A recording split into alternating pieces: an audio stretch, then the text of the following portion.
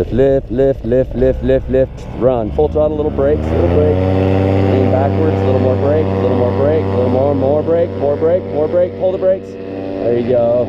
Right hand up, weight shift. Weight shift, keep climbing. Nice job, sir.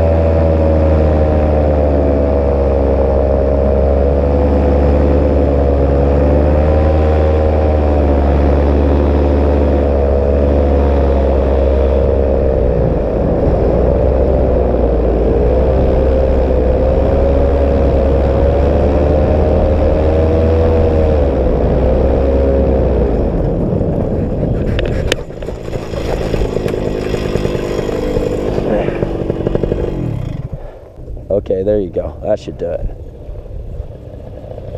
Full brake, slide, run, run, run, run, run as fast as you, and run backwards. Back up, back up. No, face away, face your glider, back up. There you go, not too shabby. Good landing. You just got to pay attention to where the glider's going. And if it's overflying you, just back up. Hey, dog. Hi, dog. Yeah. Hey, puppy. So excited. Yeah. Yeah. Woohoo! Booyah! Successful flight. Took off and landed at the same spot. That's pretty important. There you go, man. Yeah. That was awesome. Straight from the beach to a very difficult launch. Well, that was kind of a foot slide land, wasn't it? And you know that medium is hauling butt. Yeah. At this altitude, you got some speed. Just feels so much shorter in the air. That's a couple hours, right? Wasn't it? I don't think so. I don't know. We'll see. Let's actually. Maybe 45. Yeah, GoPro says 2 hours, but that includes the setup and everything. Around. Yep. 45 minutes. Yeah, I was kind of circling for a while. That was awesome. See, you came in really hot. Uh-huh. That was fast. My landing? But yeah, you did. I mean, it was perfect. You just brought it in and you slided it to a stop. That was beautiful. Once you touch down, you want to take off running as fast as you can go. Uh-huh. Oh, yeah, we need to get you using your competition toggles too, because you didn't pull all your brakes. That's why you were going that fast. So if you'd have reached up and grabbed those... Oh, the flat things. Yeah, so you needed that extra 5 inches of brake. Mm. And that would have slowed you down that extra 3 miles an hour, which would have made a big difference. Right, because I really only slid 6 feet. Yeah. And then I stopped right there. But yeah, because you slid it in, you made a perfect landing. Uh-huh. If you didn't land like that, that would have been... Imagine if you'd have landed like that at that speed. Mm. You would have just pounded in. But I waited till pretty much the last moment, right? Yeah, that was perfect. Beautiful landing. I was surprised. I kind of ran out of brake. I was like, oh, there's no more brake. Yep. I was expecting more. Competition toggles. Competition toggles. Yeah. Okay. Hoorah. So turn off radio. Here, I'll show you. Right here, just so you can see it. Yeah, just the flat part. So, it's kind of a neat little trick to doing it here. So here's our brake. So this is the way that I do it. I always put this little tab pointing towards my pinky, like that. And then, oops, flip the hand upside down, pull with the thumb, boom, there it is. And you can kind of, once you get the hang of it, you can do it really fast. So when you landed just now, you use those? Absolutely. Always, always, always. Yeah. Even with the throttle in your hand like that, you can flip it over and it doesn't really matter. Even with the throttle, it's really easy to grab both sides. The idea being you don't lose control as you're grabbing it. You got it. Boom. Just right there. 5 more inches. Yep. And that makes a big, big difference when you go to landing. Because, you know, now that you're really doing extremely well, you can always fly those smaller, faster gliders. And so, you know, obviously you gotta you gotta pull every inch of brake when you're flying a medium at 5,000 feet. You know, in 0 wind. It's gonna make me want sand every time. It's like, where's the Booyah! Where is the sand? Yeah, the gravel's okay for landing, but yeah.